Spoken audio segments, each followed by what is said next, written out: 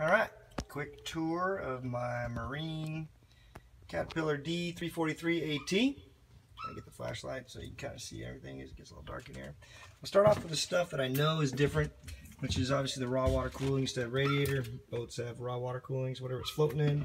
Sucks in water from here, comes through a strainer, through a raw water pump on the back, comes up over into the pressurized air off the turbo after cooled part. Then the cool outside water comes back into a heat exchanger, back out overboard. That's the raw water circuit. The rest of it here is standard 32-volt starter. I assume this here is my freshwater pump, pumps it around the boat. This goes to, it's just an offshoot that takes hot water from the engine, heats the hot water tank on the boat. So you have hot water, take showers, all that stuff. That goes down, the rest of the fresh water goes that way. This box over here, I could use your help. I'm not sure what these two boxes are. So obviously there's a little box here with several wires on it. And it comes down to this one below it. It says Caterpillar something, 7W something. But there's a 75% button, a reset button, looks like an off speed, a couple buttons, and then some screws, and then several wire connections in the back. So again, not sure what this box does, how to operate it, or what I should do. Again, two solenoids, not sure what they do. And those in the back are my 12-volt shunts for amp meters for the 12-volt alternator, which is here. Kind of see the oil tank or oil pan. Like I said, 20 gallons. Well, I don't know if that's much bigger than what you're normal seeing, but that's where it fits in on this boat. Come around the front, it's a little tight. You've got, like I said, 12-volt alternator, hydraulic pump, 32-volt alternator, the heat exchanger itself, the water tank, and it's got a level gauge, water level gauge. The gauge itself doesn't work, but the indicator does, because I got a buzz the other day when I was low. Started making an alarm. And come around to this side. Alright, so I assume the thermostats are in here.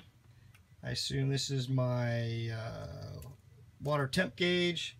Here's the return from the hot water heater on the boat. Now it does have another external box here, so I can start and stop from in the engine room.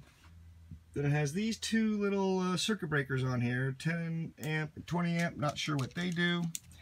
Inside of the box is just pretty standard. I'm gonna open it up real quick. It's got the wiring diagram here on the door.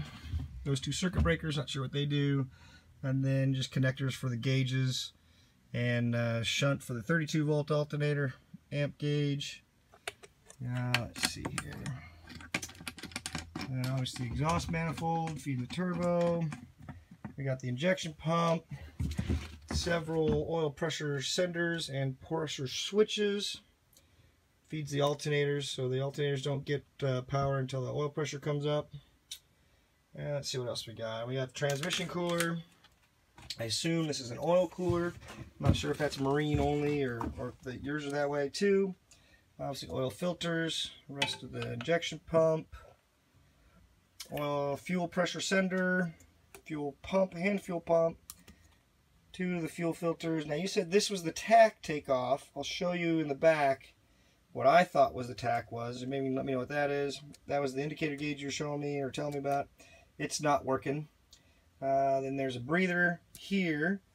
Not sure what I need to do maintenance wise. I mean, I took it out. There's a little screen in there. Is there something I need to do or clean or take care of? Then my other big question is on the top where the glow plugs are.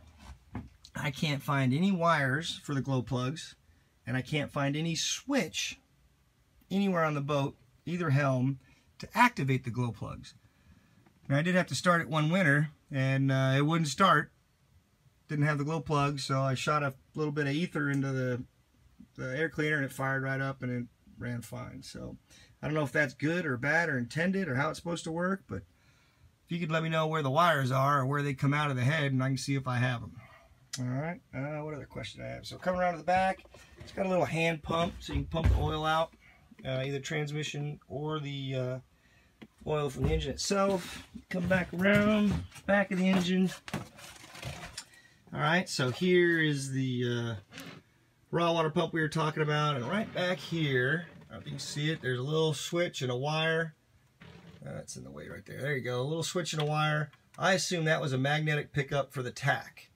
Could be wrong, I don't know. If it's not for the tach, I wonder what that is for. Transmission, flywheel, there's a coupler in here for the marine transmission.